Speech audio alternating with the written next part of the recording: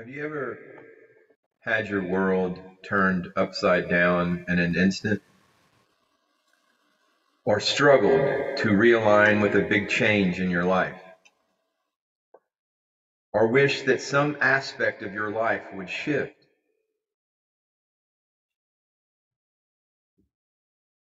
Being in a physical form means that we are constantly invited to adjust, to change. Whether that change is joyous or frightening. From our first lost tooth to our first heartbreak. From a child's graduation to the loss of a friend, from starting a new job to adjusting to a chronic illness, life continues to flow and sometimes gently, sometimes abruptly, alter the landscapes of our being. How we adapt to the changes in our lives can mean the difference between being in struggle and fear or in sweet ease and faith. The simple truth is that when you fight change, you suffer. And when you embrace change, you open to creativity, possibility, and healing. Change is inevitable, but transformation is by conscious choice. While we do not always have control over how or when the change will occur in our lives, we can choose how we act in relation to those changes. When you step towards rather than ignore, fight or resist change, you reclaim your personal freedom. You step onto a path of transformation and move from being a victim of change to being a co-creator with change. I can think of no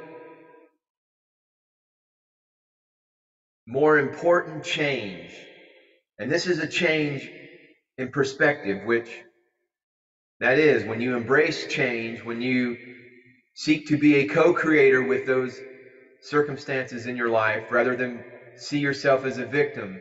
But when you shift your perspective from the physical and enter into the world of the spirit, which Jesus the Christ spoke of as the kingdom within, that kingdom of consciousness, we see the world from the perspective of spirit. The illusions of the world, the changes of the world, or what the Hindus called samsara, all that can be penetrated, meaning the illusions can be seen through when we live more in the spirit, which is part of the process of enlightenment, of integration. When you integrate your spirit into the physical, when you see things from the perspective of the spirit, the illusion, the samsara of the matrix, it dissolves. And it's only perpetuated through our anxiety, our reaction to change, those negative reactions to the illusion is what perpetuates the matrix. And there's been a lot of help with perpetuation of the matrix through the Anunnaki frequency fence and through lifestyle choices of the digital matrix that's promoted by the AI hive mind of consumerism, to be a consumer, to be trapped within the physical.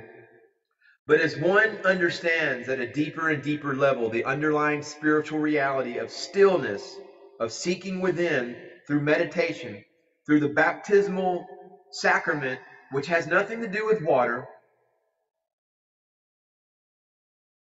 it has everything to do with meditation. The more one understands at a deeper and deeper level the underlying spiritual reality of stillness, being this eye within the storm, the more one can manipulate the reality illusion to obtain the abilities of the spirit. Very similar to the concept underlying the Matrix movies. And when you fully understand the underlying reality of spirit, you can do things in what most people call reality, which would seem impossible without that deeper understanding. When you live in your God mind versus the ego mind, because it's only from the perspective of the ego that these changes in reality, these superhuman abilities that manifest as miracles from those who live in spirit, who have transcended their egos,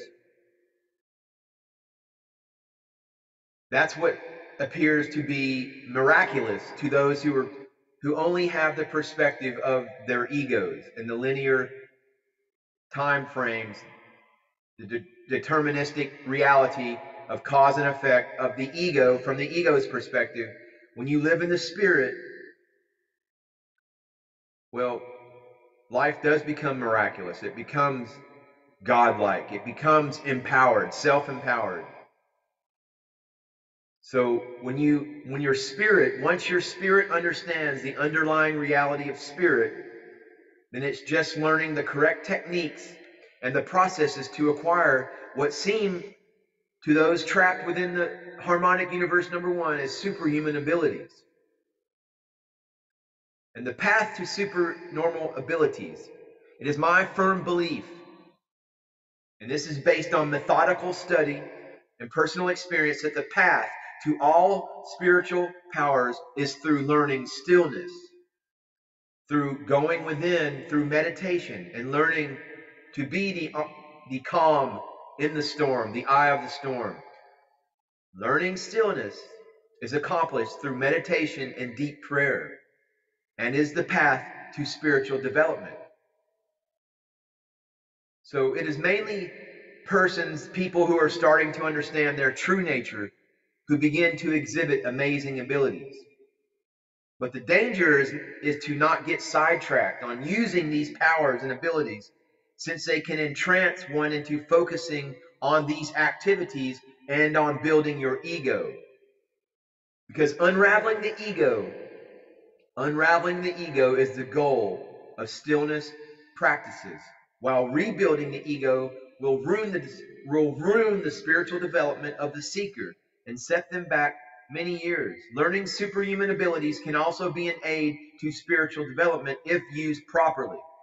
And in the days ahead, in the video information disseminations, in the days ahead from here, the Om Band, the New Earth Ashram for compassion and strength and superhuman, godlike spiritual abilities, that's what we will discuss. Continuing to dissolve the ego, because as we dissolve the left brain fact-based ego, we dissolve the matrix that holds us all back. As we see through the illusion of the five senses, and this is not to take away from our physical reality, it's just meant to transcend it, put it in its place, because most people, that's all they know, and that's all they think that they're supposed to know. So there's a deeper reality, there's a deeper wave that leads us to the ocean of God consciousness. And that's what we're going to investigate here in the days ahead. Stay tuned, folks. Namaste, namaskaram.